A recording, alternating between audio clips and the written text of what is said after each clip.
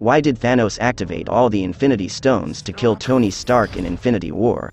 When Tony tries to kill Thanos with a blade, Thanos broke that blade and stabs Tony back, but instead of killing him, Thanos steps back and activates all the Infinity Stones that he had collected thus far, because this was the only way to kill Tony Stark when Doctor Strange is still alive and hiding the Time Stone. Thanos used the Power Stone to essentially vaporize Stark and kill him. Thanos respects Stark, and I think he used the Reality Stone to prevent Tony from feeling the more pain. He used the Soul Stone to ensure that Stark was truly dead and his soul was gone. But why did he activate Space Stone? If Thanos killed Stark and allowed all his matter to remain where he died, then Strange could literally put Stark back together using the Time Stone. That's why he used Space Stone to teleport his matter to different locations. Then he would not be able to put Stark back together with the Time Stone.